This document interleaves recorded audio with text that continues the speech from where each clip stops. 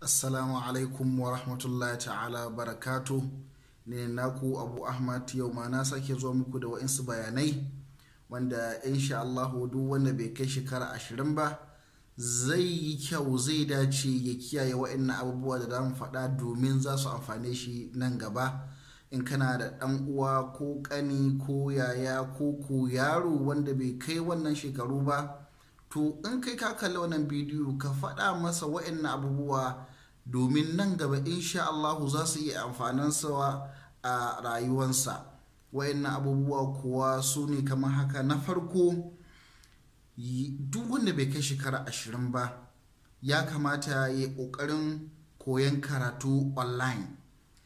Yanda wannan zamani ya kasance na coronavirus ta sababa dimbin al'umma ƙasashe daban-daban an shiga yin karatu online, wanda mu ƙasashenmu na Afirka hakan ba ta samu ba sosai, yadda ta sababa makarantu majority kulle su aka yi. To lallai ya kai musta wanda ya kamata mu ma mu tashi tsaye mu koyi yadda ake wannan al'amura. Mun ga yadda wasu suka dinga yi, to kai ma kai kokari ka koya domin yana da amfani. Akwai makarantu sanadiyan wannan pandemic da aka tsinci kai a cikinta, an buɗe makarantu da dama a online, wanda wa'insu makarantun kyauta ne, wa'insu kuma ana biya da kuɗi, wanda mutum zai samu karatu ya yaye duhun jahilcin da ke damunsa. So mutum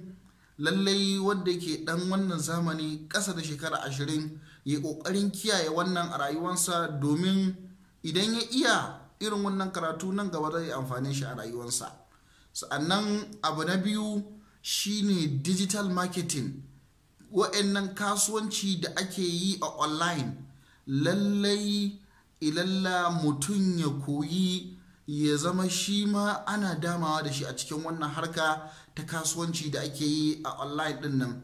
Duk da an samu waɗanda suke shiga su lalata abubuwa, suna yin scamming din mutane, suna musu 419, to amma fa akwai ɓangaren wanda masu kyau din. Mutum ya nemi na masu gaskiya din, kuma wanda ake samu ake kuma cin riba. Kada mutum ya zauna iya kasuwancin da ya koya ko wanda yake yi shine irin wanda aka gada iyaye da kakanni. Yanzu duniya ta ci gaba, ka zama dan zamani, duk abin da ake yi a duniya ka kai ma kana daga cikin wanda ake damawa da kai. So akwai irin wannan kasuwancin da aka bude su babu adadi. Akwai littattafai da aka dinga rubutawa daban-daban akan online marketing. Kai ma ka nemi littattafai ka karanta akan wannan, za su amfane ka insha Allahu, matukar ba kai shekara 20 ba, saboda kana da fuco nan gaba, bi ma'ana akwai sauran ka nan gaba insha Allah. So ka kasance wanda za a dama da kai a irin wannan. Sa'annan magana wanda ita ce ta ƙarshe shine kuma koyan aiki online. Kowa ya ga yadda wannan pandemic ta sababa wa mutane suka dinga yin ayyuka a gida.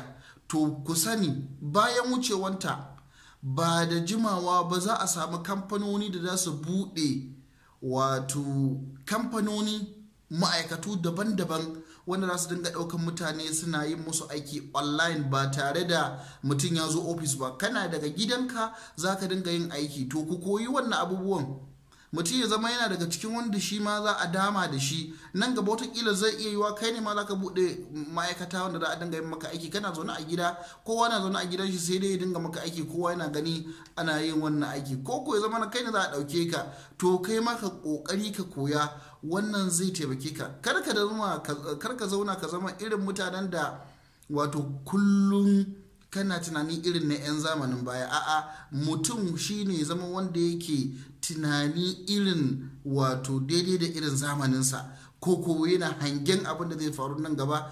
To mutum ya zama ana damawa da shi a cikin irin wannan harkoki din.